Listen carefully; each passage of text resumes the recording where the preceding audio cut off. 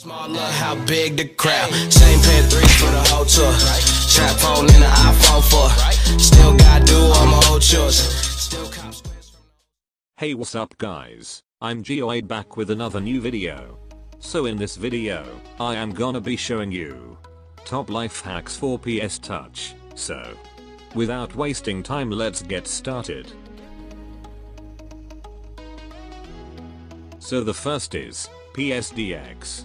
If you want your friend to make changes in your project and you want to send the whole project with layer, then you can send through PSDX file.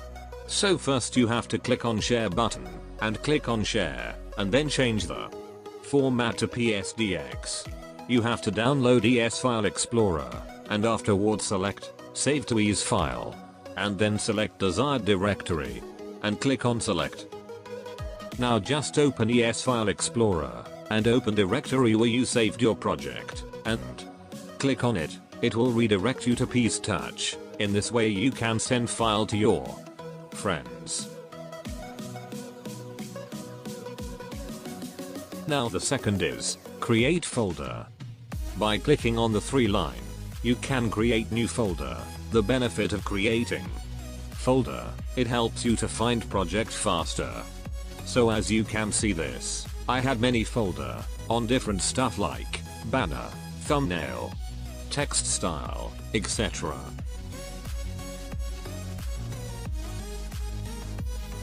Third, auto recovery. So let's imagine that you are working for 1 hour in a project on PS Touch and you forgot to save and your phone crashed. So after opening the PS Touch, all the work is lost. So to fix that, auto recovery is used. So first off, click on menu button and click on general and scroll down and click on auto recovery and enable it. It will help you to recover the unsaved project.